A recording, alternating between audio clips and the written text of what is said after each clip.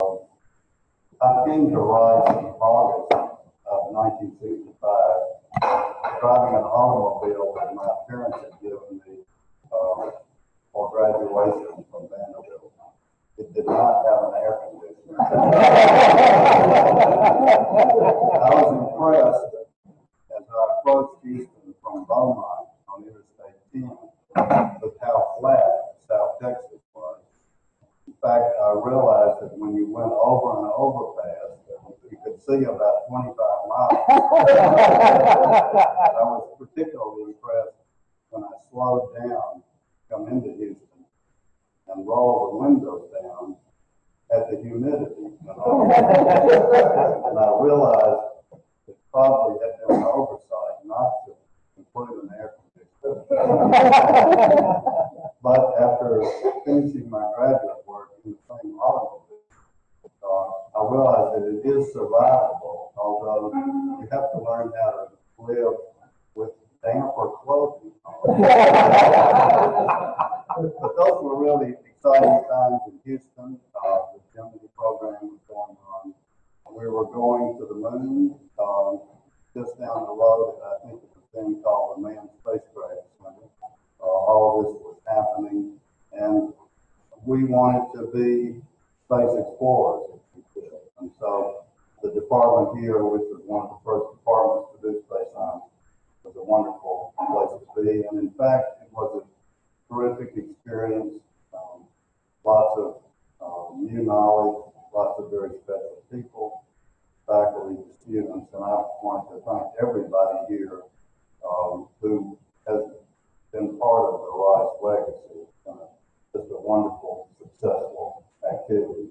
I'm going to share just a few thoughts on the scientific topic of, very basic topic, how does the Earth's space environment, the magnetosphere, get filled up with plasma? Does it come from the sun or does it come from the Earth? Or does it come from both?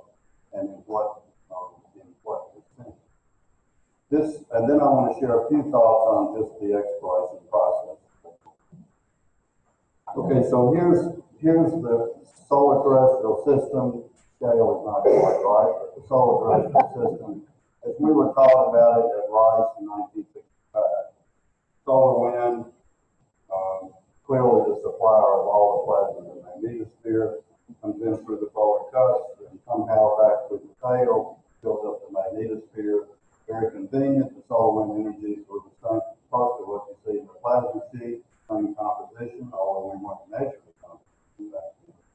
And seemed to be about the right energy to make it report. So that was a good approximation of what was happening. Many space physicists today still think this is the dominant picture.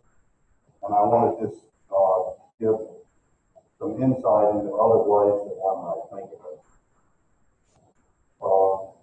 Science has a lot of serendipity to it.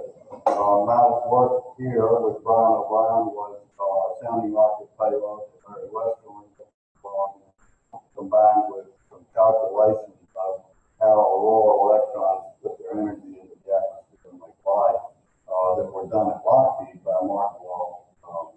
And so my thesis was a combination of those two, and I ended up working at Lockheed for the end, and then was offered a job there. So I went to the Lockheed Research Lab in Palo Alto, and I finished my degree here.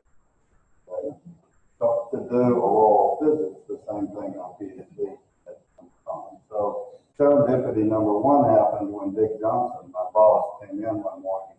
Well, the grant that we have to support the auroral work is running out of money.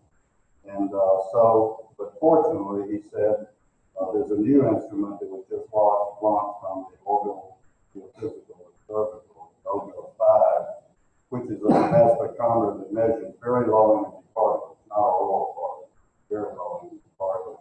And you might be interested in working on that, given the option of not working at all.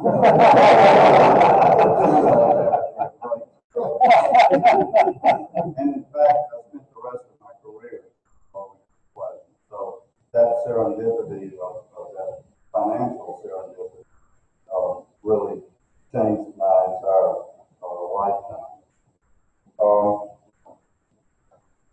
exploration adventure is, all of us are very curious. Most people are curious.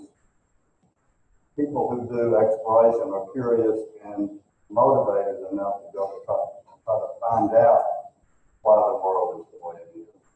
Very determined. This is not easy stuff to do. Very persistent.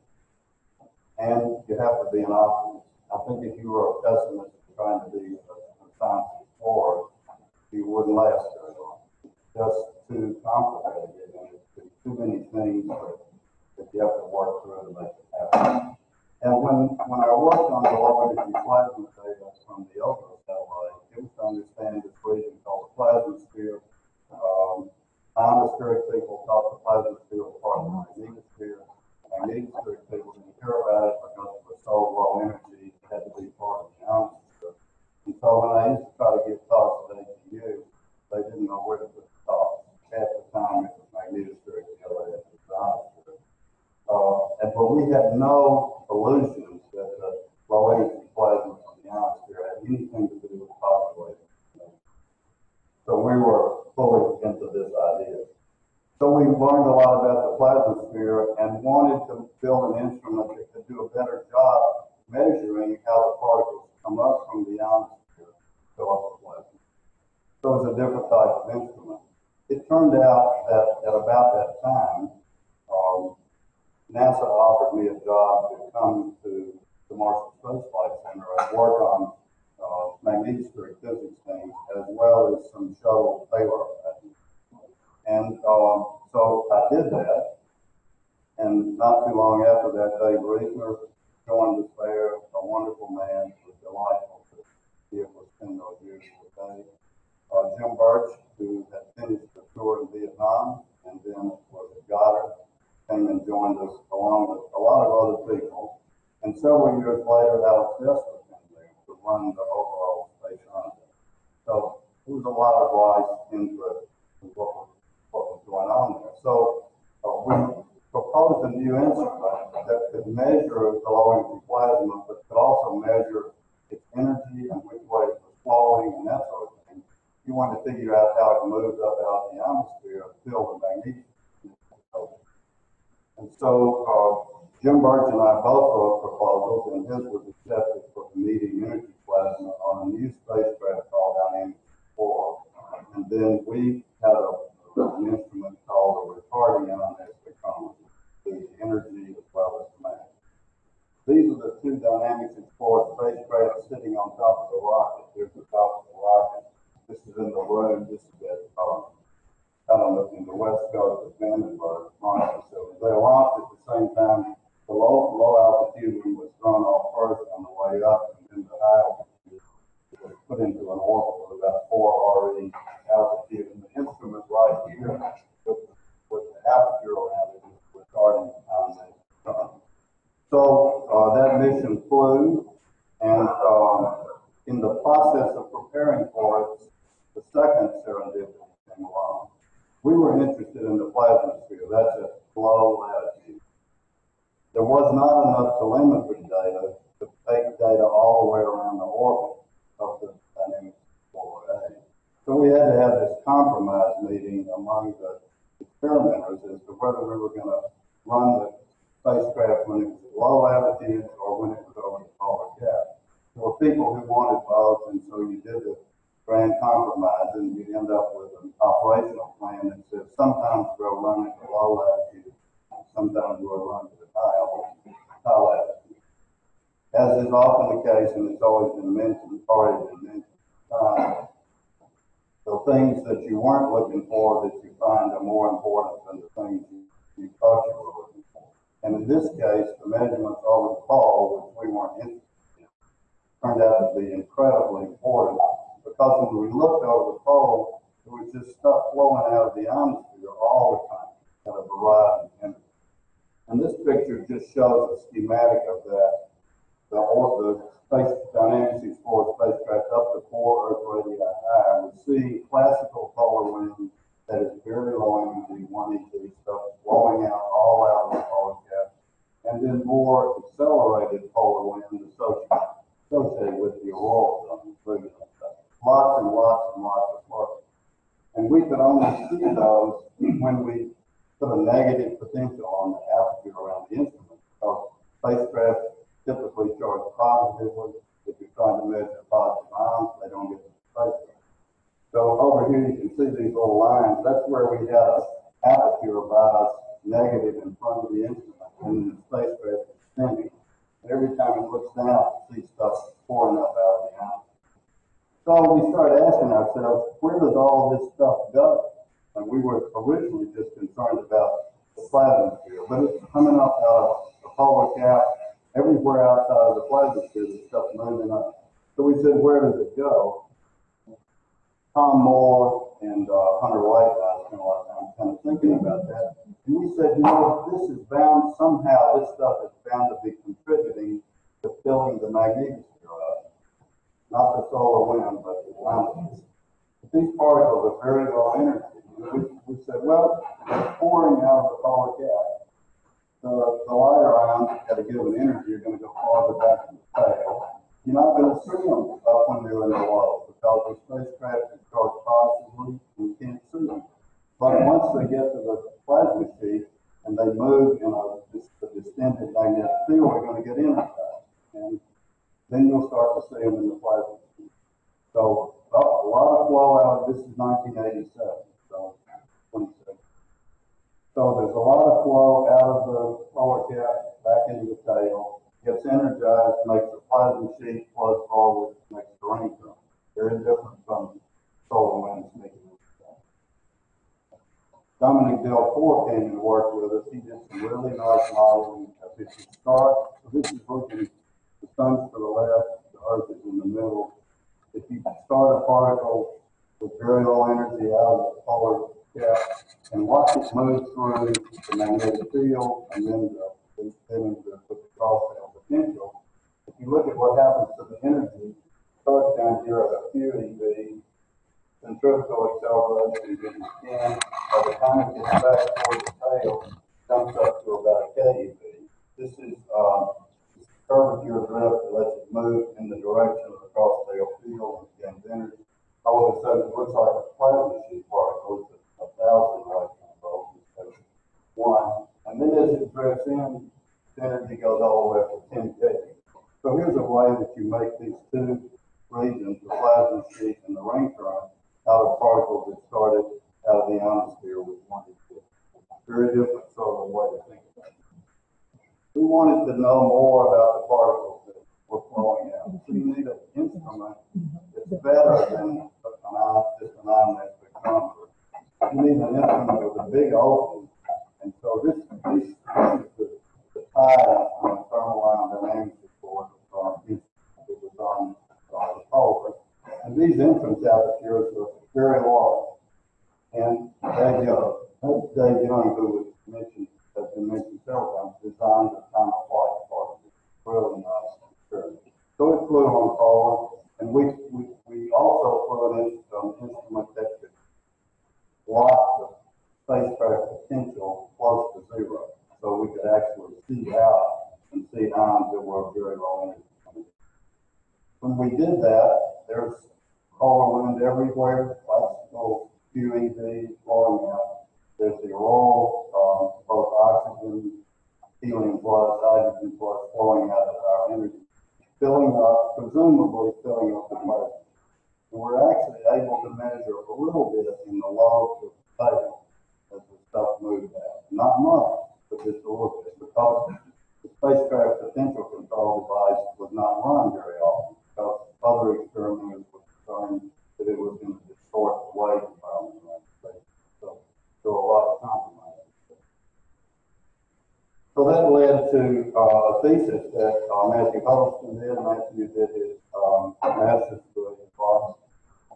And he looked at the polar data. We used the polar data. We used the ion trajectory. We did the calculations. And you get an idea that shows you that there's gaseous plasma coming out of the ionosphere to make the different regions of the magnetosphere. But it doesn't cut in from the tail out of the solar wind. It starts in the ionosphere and flows out. And this is just a schematic that shows that flow happening. Depending on where the electrons get to the plasma sheet, they come back through the magnetosphere with different energy. So if they don't go back very far, they drift back through the magnetosphere in a 20 and then if they go back farther, they gain more energy.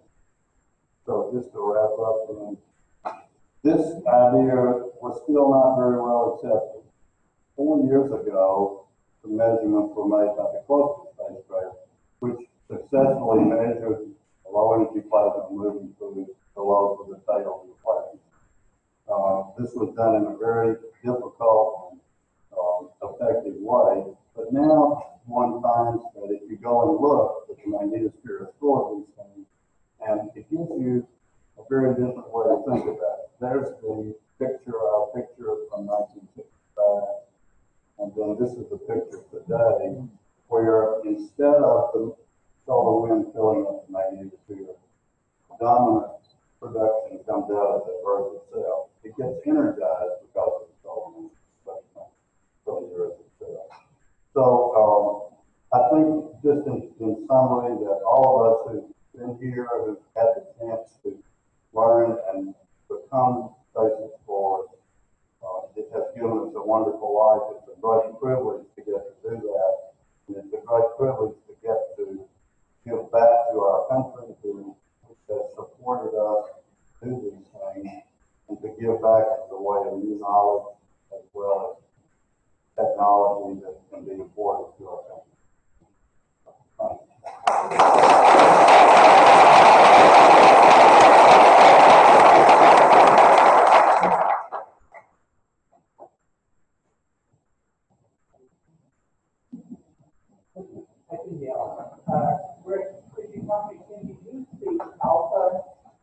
Can you use the alpha to AT3, regular coming out in the ionosphere, to get the ratio of protons that originate in the ionosphere from those that originate in the solar wind? I think that's helpful, Bill, but it's not conclusive because there's a lot of things that get stirred up and change around. But what we can tell is that there's enough, from the point of view of what you measure in the resolution, there's enough density and the energies are right. And as we do more and more composition, the composition will rise as well. But we can talk. Any other questions?